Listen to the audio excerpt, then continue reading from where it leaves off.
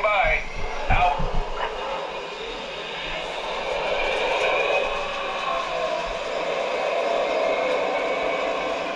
Good afternoon, everybody. It is Saturday, whatever day it is. I have no idea. It is Saturday. Yeah, we did get one thing in. That's nice. We got our Legacy control system. It is Lionel Legacy 6-14295. This is the control system and the control command base. So we are actually going to be opening it here and showing what you guys in it and walking through you step by step how to set it up. I know there's a couple of videos out there on how to do it, and they're like 25 minutes long. I just want to do a simple, quick, easy way to how to set up and how to program your locomotive the quick and easy way without having to use those little program chips and setting up everything and whatever else. So without further ado, we are going to get into opening that up. Alright, so while we were opening this, we're going to open this up. What you'll find in the box is all this. Take this little plastic covered guy off here.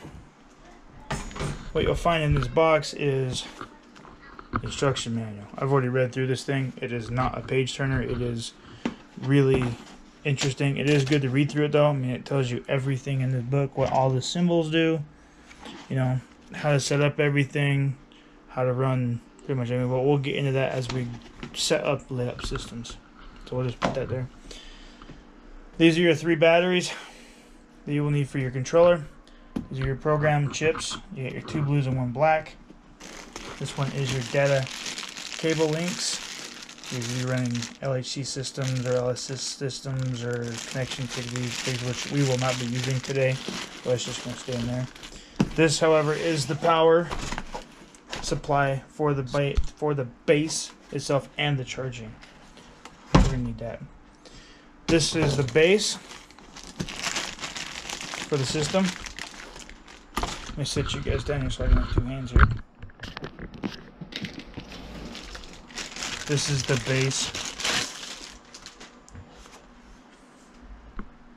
base for everything.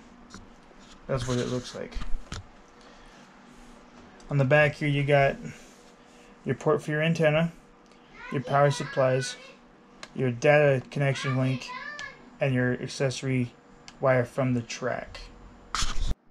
Alright, so now what we gotta do is we gotta pull this out. This guy is the antenna for the base. If we don't have this, the receiver will not work. Next is the handheld remote itself.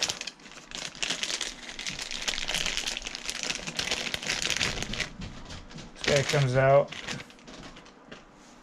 Take off the foam here. This is the remote for everything. All the buttons and the twisty thing and everything. That is everything right there. So now we are actually going to set up, show you guys how to set up all this stuff. I am not running AC. Everybody's told me that you have to run AC off of a conventional controller. I've done some research on that, and I have not been able to find anything that you cannot run DC as a fixed current. So we're gonna find out if it works. But I've had some people tell me that it just needs to receive a signal from the outer rail to the base to control everything. I don't have the time, the extra money to buy a CW80 or anything like that to power everything. So we're just basically gonna run it as a DC power supply. So it should work from what I've researched. So if it works, then we'll just run it that way. So alright, with this we are going to be setting up everything. We will need the base, which is here. We will need the antenna. First thing is we gotta take the antenna and we gotta screw it into this little guy right here. Pretty simple. You just kind of line it up, screw it in just like so, and then get this wired in, screw it in just like that. So now we have the antenna.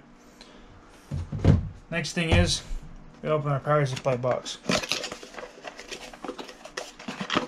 Get this big old transformer here. Supply. One end has to be plugged into the wall of 110. and then the other end gets plugged into the back of your command base. So with that, we're going to take this and actually just plug this into the base right here, so it sits like that. Now what we got to do is we got to take this and plug it into the wall outlet, which is actually just behind us right here. Pretty simple, easy for power.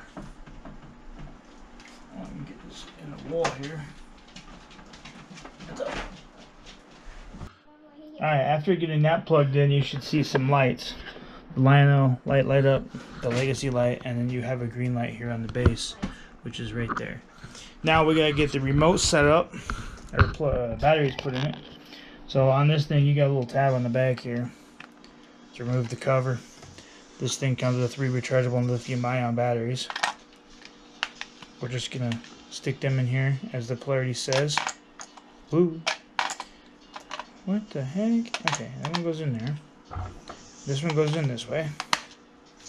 The cover back on it. Now, the other thing too, you can run regular AA batteries in this thing, like Duracell, Energizer, things like that. But one word of caution, if you're going to be putting this back on the base, make sure that on the bottom of this base, there's a switch. It says charger on or off right there. If you have regular batteries, please remember to turn this off, or you will recharge your normal alkaline batteries, and that will be not a good thing.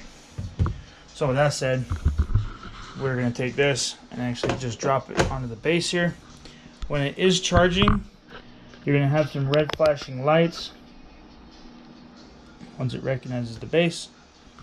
These lights here will flash red. When it is fully charged, it takes about half hour to 45 minutes, depending on how full or how dead your batteries are. They will actually flash green. Pretty simple lighting instructions on that. These are just receive codes from the remote to the base. So now what we got to do is we got to set up power and get our locomotive and stuff set up. With that, I will show you guys what I'm talking about with the wire from the back of that to the track. Alright, so now what we got to do is you got to have a 1-wire connector. What we got to do is use this little guy right here. You got to unscrew this. Okay. There's a little hole inside this ring you can put in here. You can use the insert tails, which I don't have any, but this will work too. It's not going to go anywhere. Slide that in there and then just screw this back down. This is the 1 wire I was talking about that needs to go to the outer side rail of a piece of track or anything like that. Right now I'm just going to be using this piece of track. Sit you guys down here so it's a little easier to do this. So you got your outside rail, and your power track. Don't hook up the power track, you want to hook up the outside rail. So with this, we have 2 extra tabs sitting right here that you connect to. So this is the outside rail and this is the inside rail. So we just got to take this little thing and we got to insert it into the tab on for the outside rail right there to receive or send the signal, receive the signal. I don't know how exactly that works. And that's it right there. Now we got to take this piece and connect it to our other piece of track. Okay, maybe I should turn that around. I don't have any power wires in our way. We're trying to program here. We'll connect that together. Okay, now that's how that's set up to go. We do have everything set up now. I got my SD70 on the track. So what we got to do first now is we actually got to pop this cover off, because you have to put the vehicle in run program mode. If you guys can see that, there's a switch right here. It's probably dark. Let's see if I can get a light so you can see it.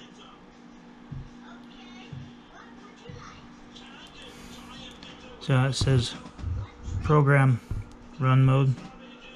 So what we got to do is we got to actually take that and switch that from run to program mode. After doing that, we got to plug in track power right here. Okay, track power is plugged in. Now on the locomotive, you should have the number board lights, which are right there. Number lit board lit up. So that's a good sign. And the locomotive did not run off either. If it has, sometimes it'll take off because something's going on with it. But anyway, so now what we got to do, we got to take our remote off the base. And now we've got to program it. So the easy way to do this is we're going to power this guy on. Now this will say cab 1 mode, engine 45, whatever it is. What we're going to do is we are going to name this engine 1. And then we're going to name this engine 1. And then we're going to hit set. And the locomotive should power up.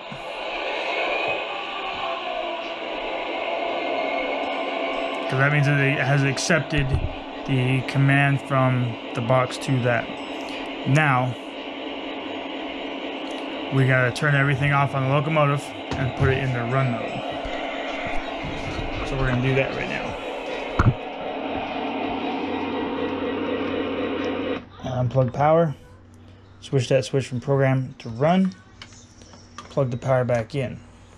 Now, after plugging that back in, the locomotive should not have run off.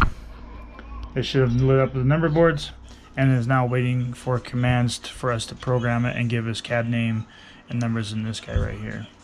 Alright, so after we're doing that, we're going to come back to the remote. With this, we are going to hit info. This gives it the assigned names. Let me get you a little better here. So we are going to hit scroll. This setting up, this is a diesel. So we're going to select diesel. If it wasn't a diesel, you could hit steam or, you know, all the other different locomotives. This one is diesel, so you're going to select diesel. You're going to scroll over to the cab mode. This would be in cab 1. This is a legacy system, so we're going to hit legacy mode. Scroll over, and we're going to have legacy RL sounds. So with that one, we're also going to give this a name, so we're going to hit name. We're going to name this one SD70. So what we're going to do is we use this here to scroll by turning this here to find S and D. So we're going to find the S and we're going to hit add. Go back to D. Add. And we're going to space 70. And we're going to hit next. So now we're going to assign this a road name. My road names, I always like to use the number on the side of the locomotive here. In this case, on this one here is 1943. So we're going to type in 1943. And then we're going to hit set. This will tell us everything is set and selected. Okay, so after you assigned your engine name and information, you can double check, make sure it's alright. I like to, just to make sure. So you select a diesel because it's a diesel. You got the legacy mode, which is in legacy. If you had a TMCC locomotive, you would make sure it was on a TMCC button mode instead of a legacy mode. This one has a legacy RS sound, so make sure it's selected on legacy. You can also have no sounds where there's no sounds. You can have the rail sounds. You can have the rail sounds 5 or the legacy rail sounds, which is everything. Once that is all done, you've signed the name. You can hit info, and now we can hit the startup button. Now with these guys, you want to select your engine. You know, you select engine 1, and then this button right here, you press the fire button and it should start up your engine. Alright, well, something happened there. I had to reprogram some, a couple things on the sounds weren't working. But anyway, here we go. What we gotta do is you gotta select engine 1, and it'll pull up your road number and your number, so it's all ready to go. Now, you fire it up, you push and hold the power button. This is the yard office. Do you read me? I copy that. Over. We should have you rolling in just a moment. Watch your signals. Over. Yes, sir. We'll fire up. Out. And that's the crew talking back, getting it all fired up, ready to go.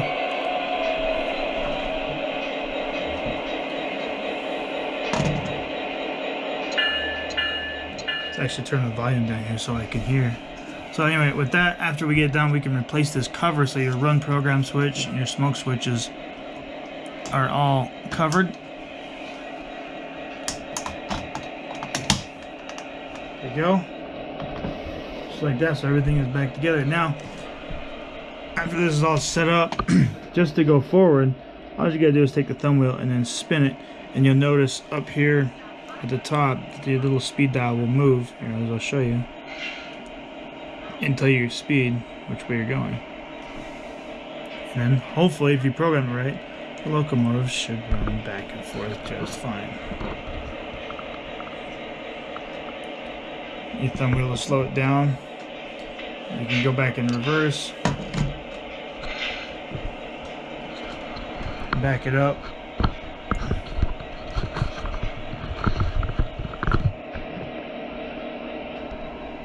Just like that, pretty simple.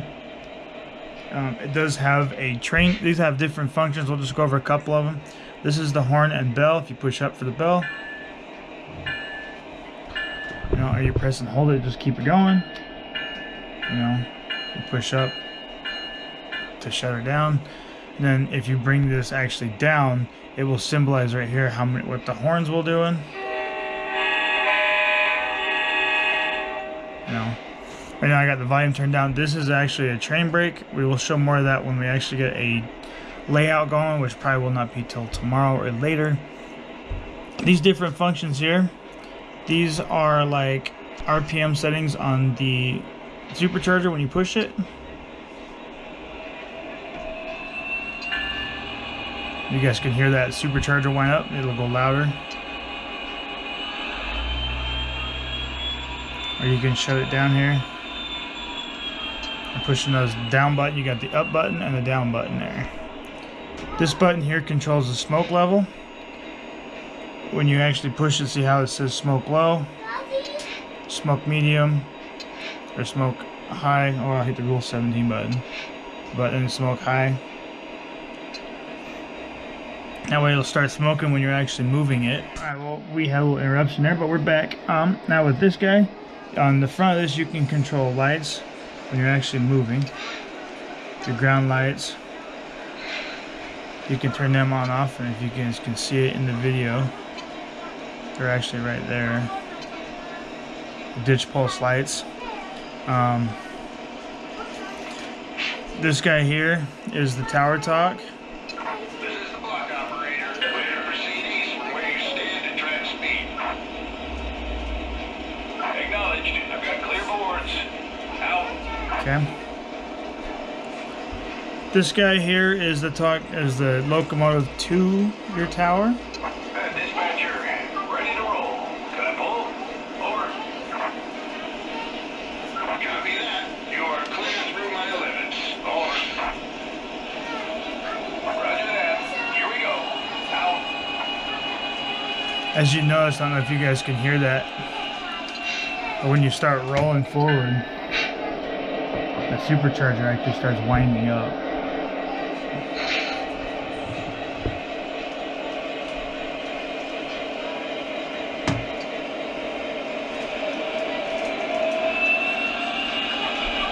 You guys can hear that.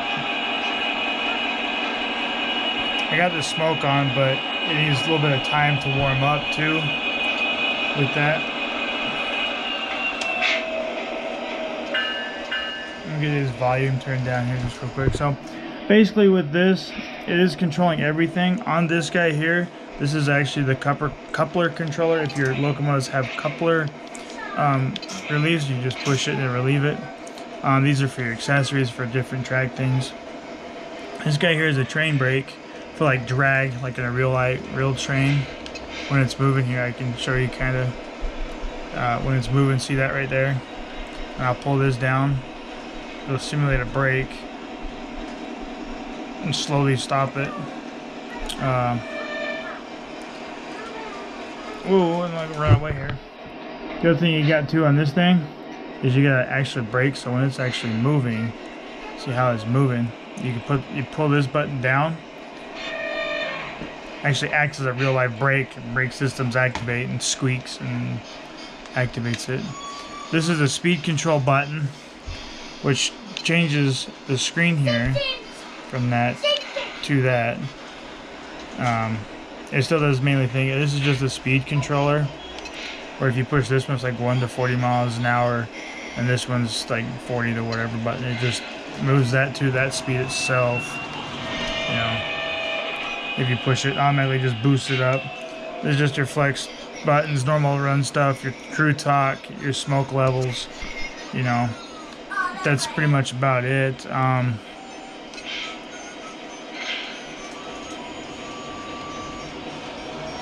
This has 199 steps for speed. Every step you could program the steps. Those steps I'm talking about is this guy right here. When you scroll this up, you can see that it turns to step 2, step 3. As many steps as you go, the more features you can activate. Like after step 15, my ditch lights here turn off. I don't know if you can tell. See how they turn off after step 15? And then when you stop, the cab lights and the ditch lights come back on when you stop. And the front lights will shut off. That I have set up. You can change all that to do different steps.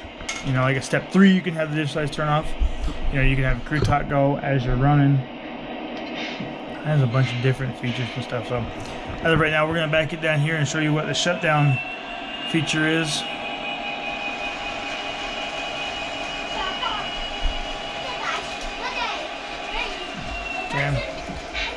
So as we're going to shut this down, all you guys do is hit the little circle button right there and just push that, and we can shut it down.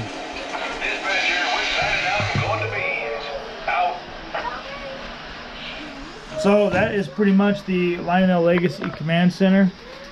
This remote, all you got, when you shut it down, you can either leave it in the base and it has auto power down if you're not using it, or you can just simply turn it off right here and shut it down. The base will stay on, like I was saying, with those lights. There's not much to those lights. The green light will stay on with its power. Those red flashing ones will make sure it's green when it's fully charged. So far, I've only had to charge this once. Yes, I did pull it out before I showed you guys this video, just to play around with it, make sure it is working.